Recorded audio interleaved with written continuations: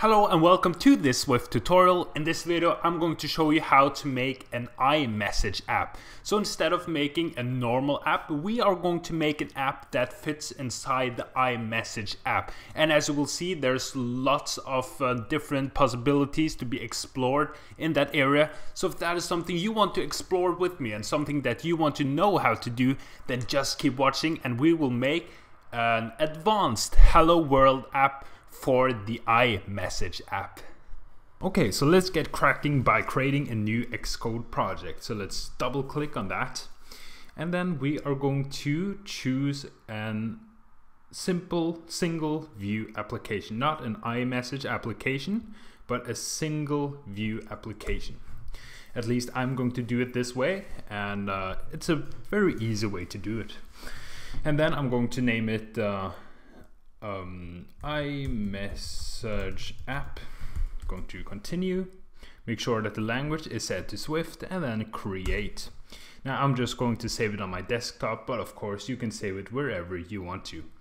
Now is where the magic happens. So right now we have a normal app, but we want it to be an iMessage app. So in order for us to do that, we just head over to File, New, go to Target, then choose iMessage extension, click on Next, and name your extension something. So I'm going to call it iMessage Ext, for short for extension, and activate. And here I have a new folder now, and it's called iMessage extension, like I named it. And as you will see, I have the normal files that I am accustomed to. So I have my view control file with my view.load method and my memory warning that I never use, or of course sometimes it's good to have, but really in most apps we don't use. Well, let's go on. And then we have the interface right here, so the storyboard. So just as you are accustomed to, you have your usual files, even your plist. And this is where Apple has just, they have made this type of app incredibly powerful, because it can do exactly it can have the exact same functions as a normal app can have. So that's incredible for us as developers. So let's start by creating this app, and I'm going to make it a basic Hello World app with some twists. So I'm going to have a button that of course is going to say hello, and it's going to have a nice color so that people are enticed to click it. It's going to stand out with a blue color and a white text.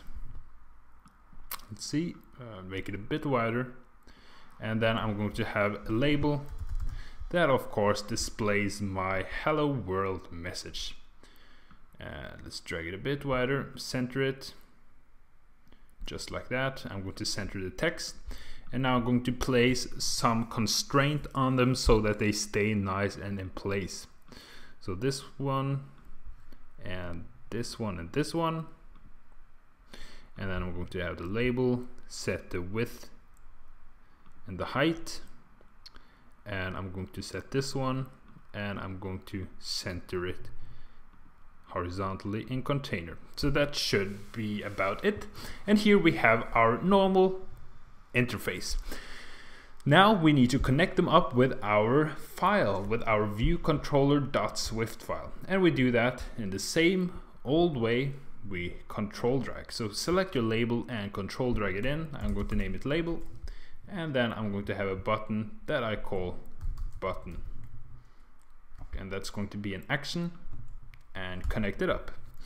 Okay, so here is where all the stuff happens inside this function right here. And I'm going to do the most basic thing that I can do, and that is to set label.text is equal to hello world. And we are going to extend this in a minute, but now we're just going to see that everything is working as we want it to. I'm just going to have a different placeholder, ... like that. Okay, so let's play it, launch it, and see what we've got. Okay, so here is our app, and as you can see, it doesn't launch in the normal way. It launches iMessage with this extension. So as you can see, it's like a normal app, and you will also see that it's pretty small, but then you can just click this arrow right here, and you should have the full app, which you have right here. But I'm going to make it small again, and let's test it by clicking say hello, and it displays hello world, which is awesome and is exactly what we wanted to do. But now we are going to take the next step. So we are going to populate this message field right here with our message, which is hello world, and a nice picture, which is this one right here. So I would now encourage you to find some kind of image from the internet. Of course, don't use that image if it's a production app, but just for tutorial purposes, find an image and then drag it into your here, just like that. And then we're going to write the extensions that we need in order to populate this field right here with some exciting content. Okay, so what do? We simply say let layout is equal to MSM message template layout right there. And then we're going to say layout dot caption, which is our text, is equal to hello world, which is an awesome message to send to someone. And then layout dot image. I'm going to go through all of this in the end just to explain everything, but it's really not too much to it, as you will see. Named, and then the string is this one right here, animal.png, animal.png. And here we have, just to make everything more so you understand what's going on, here is appearance of message, so how our message is going to look. And now we're going to add that image, or add the message. So let's see, let message, we're going to create the message, is equal to MSM message right there. And we're going to set the message and the layout of the message to be equal to the one that we just made, which is layout. And now we're going to add it to the text field, so active conversation, and this is an optional. We might not have an active conversation, so let's set a question mark there, dot insert, and we want to insert this one. We want to insert the message right there, and completion handler is going to be nil. We don't need that. Okay, so let's go over it quickly here. So first we're creating the appearance of the message, so how it's going to look.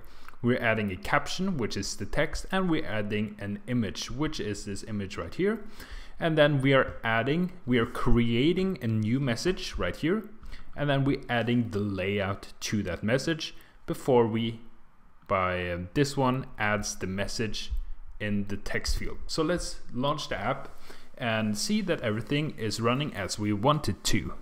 So here is our app, and let's click say hello, and it says hello world, and it creates this beautiful message. Let's send it, and there we go. We have our text and we have our image, and as you can see, if you would have a nice app icon, that would display here. And if we now go to the one that received the message, which should be, did John or Kate? I think John received it. He will have this, and he can click on it and he can reply if he also has the app. So that way you can create a communication between your extensions if multiple people have the same app. So this is how you create an app in iMessage. It's very simple, and man, is it powerful. You can almost make anything that you want to. So this is a really great tool for all developers. And if you enjoyed it, then make sure that you click the subscribe button so that you stay tuned for future videos. And of course, thank you for watching.